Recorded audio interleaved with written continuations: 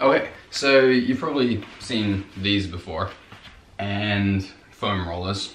So the physiotherapists are always saying, oh, you should like foam roll things. So basically you're meant to kind of like put a particular part of your body, so, you know, often like the thighs or the IT band, your spine, and, you know, basically like foam roll it like this. It's like, you know, whatever, some sort of massage, and I'm sure it has some benefits, but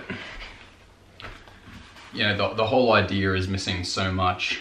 It's such a physical approach and just so narrow. It's like this idea that, okay, there's this muscle, right? And the muscle is tight, therefore we're gonna imagine that it's like dough, and you can like kind of like smooth it out, and the muscle becomes like this smooth muscle, and then the muscle is loose.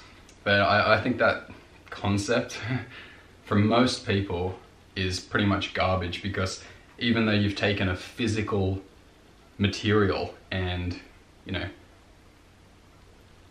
smudged it out or something, or like physically kind of like changed the shape of it, like it still has a nervous system like running through it that controls the tension. So even though you've, just the same as tension, stretching, like just because you pull on it and change the shape of it, yeah, that's great, but your mind controls the overall layout of your musculoskeletal system, so it's going ultimately to be temporary.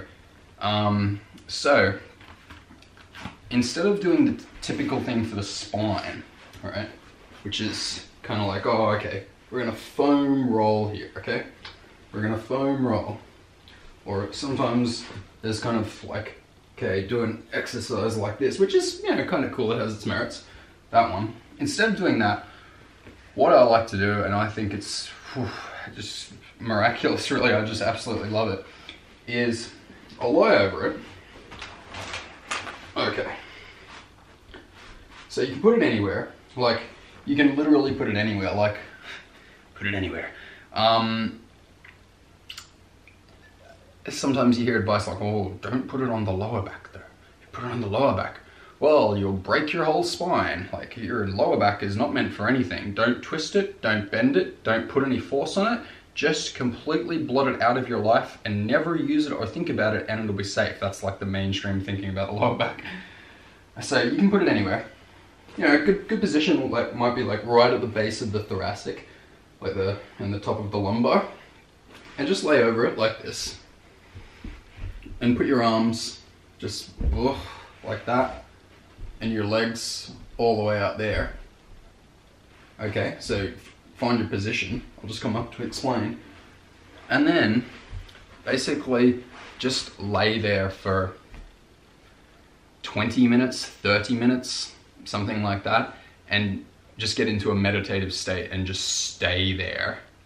And that'll be the bulk of what you do. Like if you just did that, 20 minutes, 30 minutes, and just like really, really do physical meditation and just like go into your body and just explore, and you can kind of like shuffle around a little bit and just start to feel things and change the distribution of pressure from here to there and all sorts of stuff like this. Just be very playful and creative with what you're doing.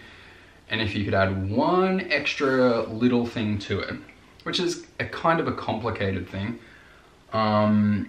would be that when you're in the position, okay, this will be difficult to explain, so just like give me a moment here. So you can see here that in the middle is this, and on one side is your legs and pelvis, I suppose, and on the other side is this. So what you can do is you can try to lift your leg off the ground, right? But you're not trying to actually lift it off. You're just trying to, you just like push as if you're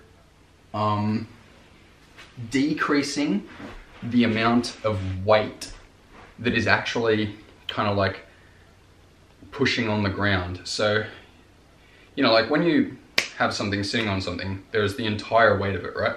You can kind of like use your muscles to just sort of like lift half of it, like take half the load off.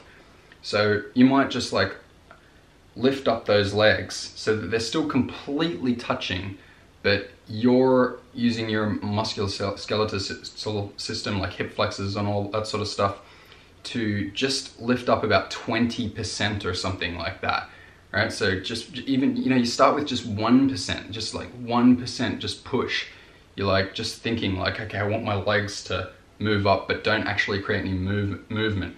And you can do that up to, you can do that all the way up to 100% if you like, but you will notice just as you do 10%, 20% by yourself without actually creating any movement, you will experience internal, intramuscular movement and like a reconfiguring of the muscles in your body.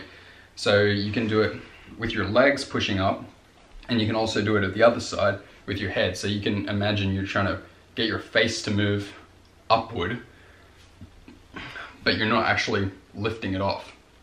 And you can lift it off, right? But it's not necessary to lift it off. Like the less you use, the less energy you put into it in a way, it's kind of like the better, because like you'll focus more on like quality of how you're doing it and control.